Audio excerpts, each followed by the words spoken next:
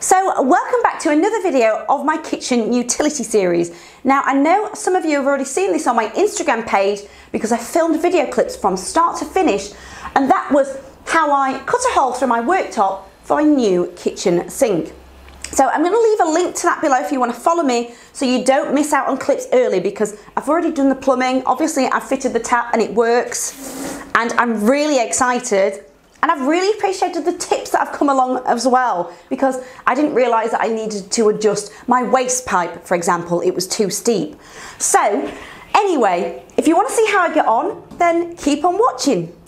Now, because my worktops aren't fixed down yet, I needed to make sure everything was lined up to where it was going to be before I was going to cut a hole for my new sink. Then temporarily put my joining strip in place, and before I masking taped my worktop, I placed the sink upside down in position. Then I measured the depth of the worktop, which was 600, and then checked the depth of the sink, which was 500, leaving me with 50mm at the front and 50mm closer to the wall. But you might want to leave a bigger gap at the back if you're having tiles later, but that just didn't really bother me. So now it's time to masking tape it up, and you'll find I used this method in my last video just to cut an end because I don't want to chip my worktop.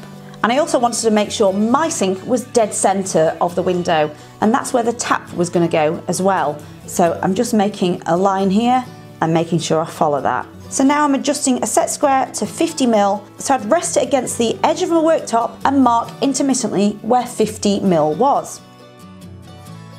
And once I'd placed my sink back on there, I could line it up with those pencil markings, or even hold the set square there and make sure the sink rested against the edge of it. So the trick now is to not move this sink one little bit. So I'd left it here and then drew around it with a pencil.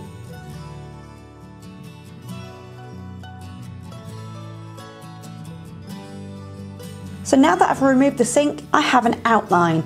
Now you do not want to cut this. I know it sounds obvious, but if you cut this area, your sink is going to fall straight through.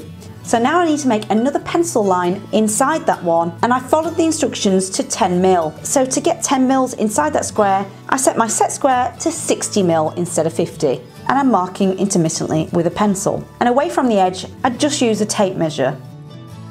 So then I needed to turn those marks into a straight line, and I used something long and straight, which was my spirit level. But when it came to the corners, I just artistically drew a curve. Then I moved the worktops to my sawhorses. So now I'm using a little tip I'd seen on a couple of videos, and that is to line up a flat wood drill bit. I've got a 20mm one here, and I'd hold it against the corner, lift it up and twist to make a little hole. Then I'd do exactly the same in the opposite corner, and then drill a small hole in between those marks, which would pierce an area for the actual flat wood drill bit to go through. I repeated that for each corner.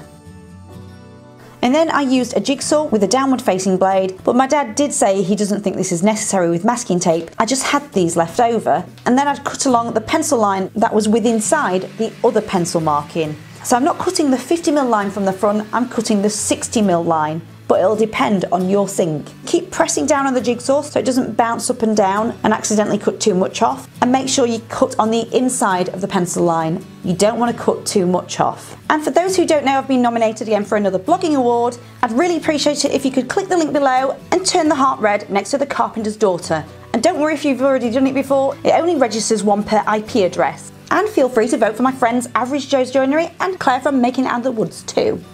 Also, what I didn't get on film is the closer I got to cutting the hole out, I actually got my fiance to support it so it didn't just fall and take off any of the good laminate. So now the proof is in the pudding and it fit perfectly.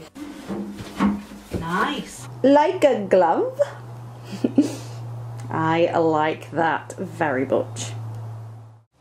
So now I've got to place the worktop on top and see if I need to trim any of this out for the sink, which I think I'm going to have to trim a little bit.